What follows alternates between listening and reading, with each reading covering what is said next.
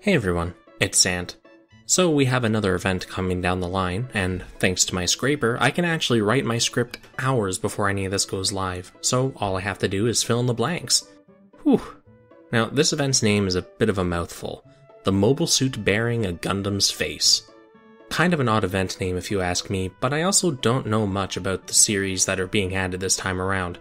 Let's get into it though, shall we? To kick off the Gacha machines, Legolas. I know, it sounds a lot like the little elven archer, but no, it's not him. Frankly, this machine just looks super sleek, and it's a 4-star. 10 out of 10.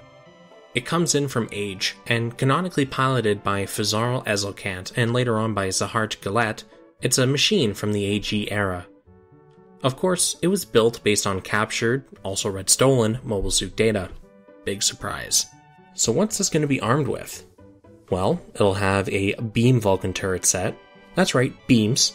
It's not going to be the normal physical ones. It has a beam buster, which is actually a chest-mounted beam weapon. It has 2 beam Vulcan/saber combinations. I'm not really sure how to word it, but it's mounted in the hands. It can either shoot bullets or turn into sabers. It has the Legolas Cannon, which is a beam rifle built into its tail. The Legolas Rifle, which is the more standard handheld rifle you'd expect a Gundam to have. It has the Legolas Shield, which is an electromagnetic coated shield. I guess that's kind of a big deal. But the really cool thing with its shield, it can generate bits. Imagine funnels or dragoons, whatever the nomenclature is for the particular era. Pretty much autonomous, or sometimes not autonomous, sometimes they're controlled. They buzz around, they're like drones, they shoot beams at your target. Really cool. They lead to really cool looking light shows with lasers everywhere. 10 out of 10. The fact it can create them, mwah. Now on to the Earth 3. This is a really oddly named suit. I'm going to put the name on the video here. It's a brand new machine that's being added from RE Rise, the new anime airing on the 10th. And unfortunately, that means I got nothing on it. Sorry. It does appear to have a pretty cool looking beam rifle, 2 beam sabers, and an anti-beam shield, but the rest is unknown. Remember, because the anime starts on the 10th, there's really nothing I can do about this, we'll just have to keep an eye out for it. The 4-star rarity on it couldn't possibly be biased. Lastly, the welfare machine, the Hazel. Now, this one comes from the UC era, and was part of the Zeta side story, Advance of Zeta, the Flag of Titans. Now, this is the Advanced Hazel variation, but I guess this is where the event name comes in. The Hazel is actually a GM Quell that had parts swapped out with high performance parts, and the head was actually replaced with an RX Gundam type head.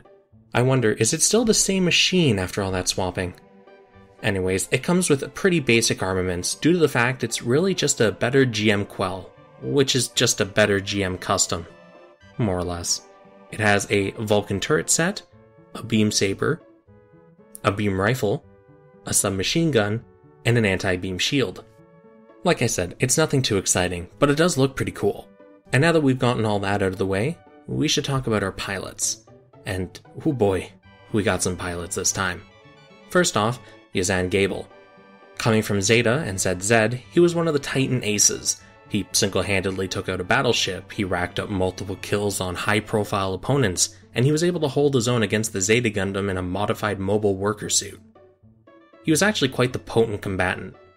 Coming in as a 3-star doesn't seem quite right, but considering his competition in the pilot gacha, Haman Karn, the canonical pilot of the Qebli, and an utterly driven, power-hungry leader of Neo Zeon.